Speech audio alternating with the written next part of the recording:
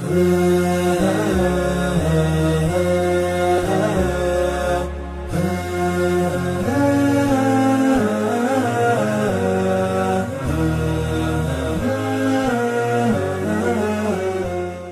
alaikum wa rahmatullahi wa barakatuh. Welcome to Ahkam SOS, the show that discusses Islamic duties and practices by His Eminence, the Grand Ayatollah Sayed Sadiq Shirazi. May Allah prolong his life.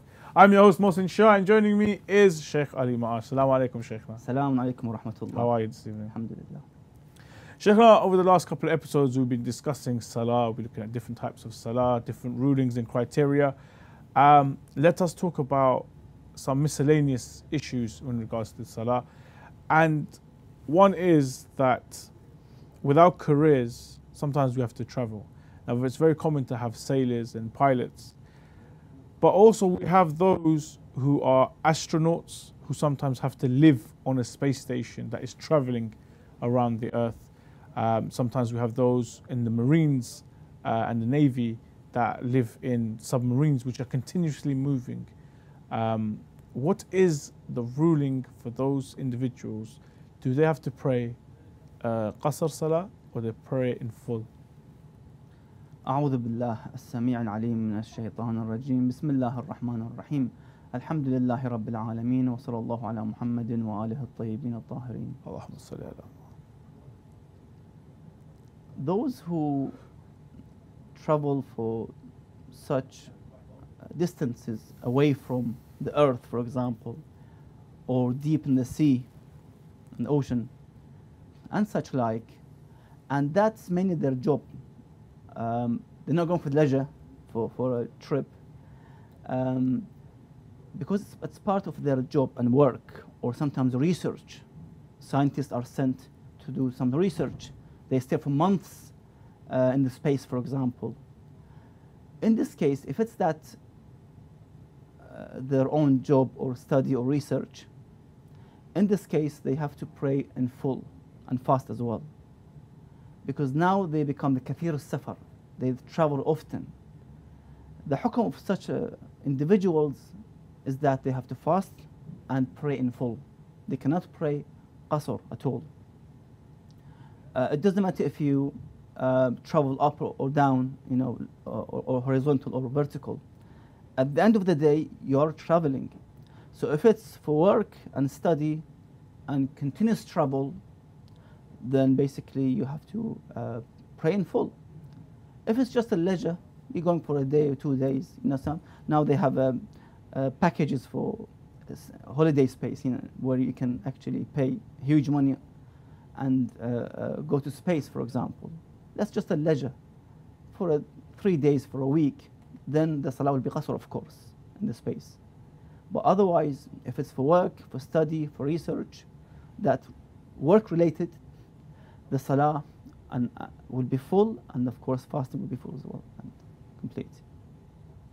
MashaAllah, ahsan. Shaykh, what about if someone is traveling via space? Let's say that we're living in the world of the universe of Star Wars and Star Trek, and we are traveling from one planet to another planet. Now we get on board the spaceship, and it's going to take us maybe 3 or 4 months to get to our destination. So we're on this spaceship, and we're living on this spaceship. Are our prayers qasr or they're full? We're going out of leisure, and we're traveling to a new destination. Maybe we want to move to a new planet. During that traveling period, 3 or 4 months, is our prayer qasr or is it in full? If the trip is not work-related or study-related, as I've mentioned, because you are migrating from one planet to another planet, for example, if it's possible in future, in this case, on the way, you pray qasr. In the first trip, you're going to the moon, for example, or other planets. As we travel from, let's say, from India to the US or Canada, and it takes about, what, 20 hours, let's say, in one go, for example. So you pray all the salah in the airplane, qasr. That's it, you pray qasr. So by the time you get there, of course, when you get to that planet or that location, if you stay there for 10 days or more, then you pray in full. you make the intention Yes. of staying there, residing there, then you pray in full. Otherwise, if you stay there for just 2-3 days and you come back by the spaceship, then you pray qasr as well. So the hukum is similar to the ones on the earth. It depends on the intention and what you're intending for. Is it work, is it study, or just pleasure and holiday? Shaykhna, some may argue that, oh, we're on the moon for 20 days. But the moon is rotating around the earth. The moon is moving and traveling around the earth. Therefore, we are also traveling and we don't have to pray the full salah. Is this a valid argument? Not really, because even us on the earth, we're moving as well. The earth is moving, Rotating around the sun. rotating as well by itself. So no, because you are in a new location and you migrated to the moon, for example, and you stayed more than 10 days, then you have to pray in full. Or less than that, you pray qasr. The same rules applies, whether on earth or on the moon. You are migrating or going for a holiday, for example, for a week there and come back. You still have to apply the ahkam of the salah, either qasr or in full. MashaAllah, inshallah, Shaykhna. I mean, you'll be able to visit space one day and have a look at the beautiful Inshallah. sciences that Allah subhanahu wa ta'ala has created.